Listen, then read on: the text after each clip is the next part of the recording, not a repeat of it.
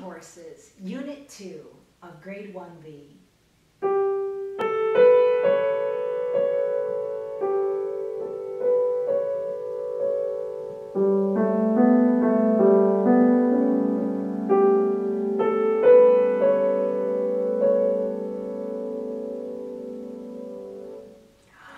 Did you notice that I used a Chopin tissue box touch release for the last note for a beautifully wispy, ethereal, pianissimo sound? I also asked the student to play with the damper pedal throughout so they can feel like they are underwater with the seahorses.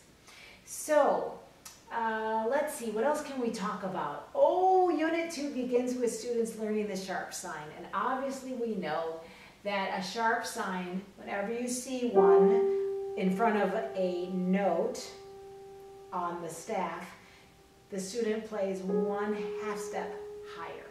So G and G sharp, A and A sharp, and B to C is the only half step right there which has only 2 white keys, right? No black key.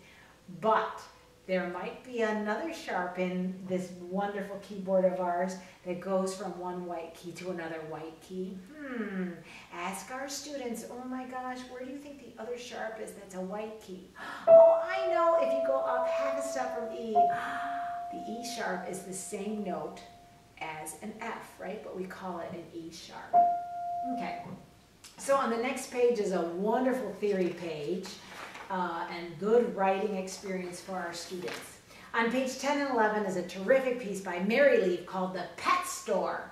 And the student, they do have to write in the names of the sharps before they start. And I've asked which 2 lines of music have the exact same pattern. Again, I'm setting up our students to start to learn what form is. So that's a great way to do so through discovery learning. So in this particular piece, the students are reviewing a push-off touch release. When the student plays a 2-note slur that has to end in a short, crispy staccato like this,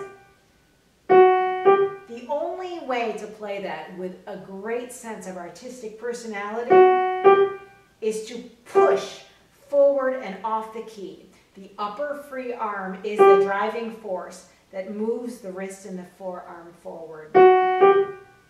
Otherwise, if the student is stuck in the keys with locked fingers, locked wrists, the sound isn't going to be good and it's not going to have any personality. Oh dear. But if we use a push-off touch release,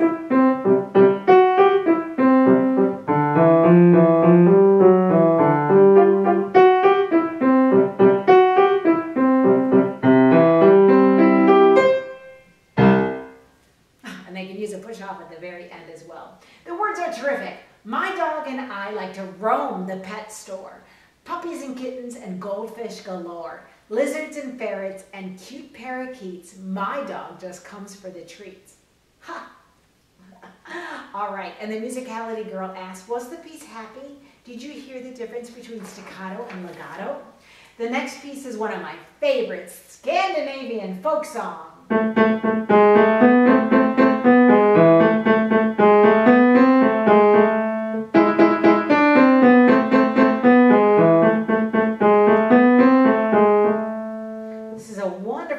We're in the key of A minor. The student has middle C covered by their thumb in the right hand, and their second finger is on the A in the bass staff. So it's very good, always moving the students out of these basic hand positions. There's a fantastic teacher duet part as well.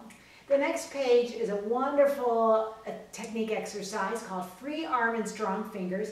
Papa Haydn is patiently showing the little girl how to do this work. So have the students remember that their arm must be free. So they can go north, south, west, and east so that they can feel this. The quality of motion always affects the quality of the sound. Chopin wished to free his students from every sense of stiffness and cramped movements of the hand and the arm. So his complete focus was on the beauty of the tone.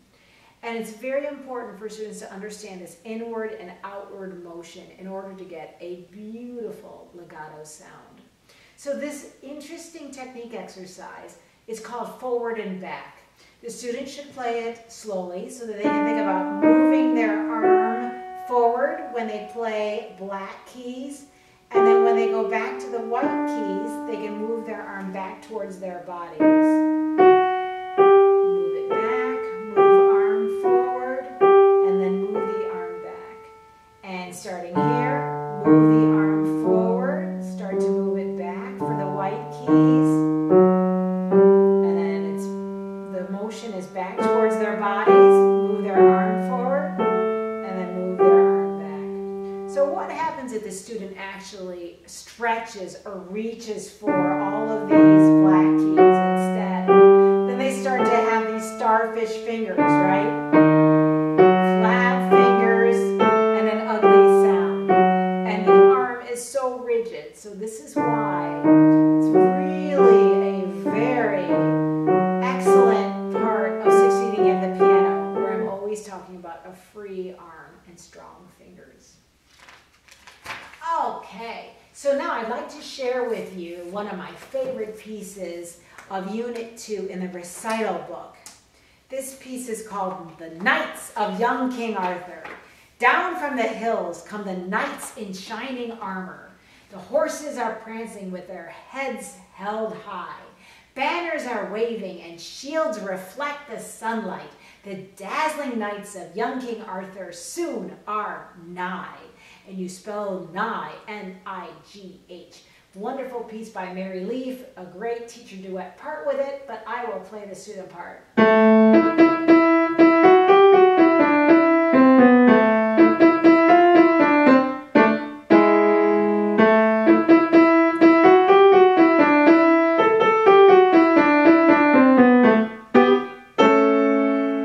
And this is a perfect example of a review piece which helps our students to understand that when they go for a black key, they move forward into the key and they don't reach for the black key, so they look like this with these crazy flat starfish fingers.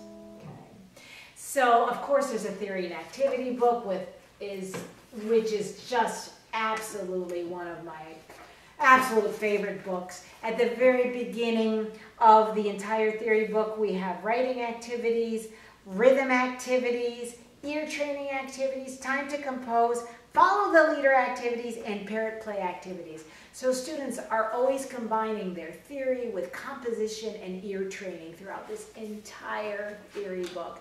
So, oh my gosh, there's so many wonderful illustrations, reinforcement of all the concepts. I love this one on the phrase, where the students think about a rainbow in order to create the phrase shape. I love this bass G, be a mountaineer. There's so many wonderful, wonderful activities. And there's a great pioneer village at the end of the book where students are reinforcing all of the new concepts that they've learned in 1B.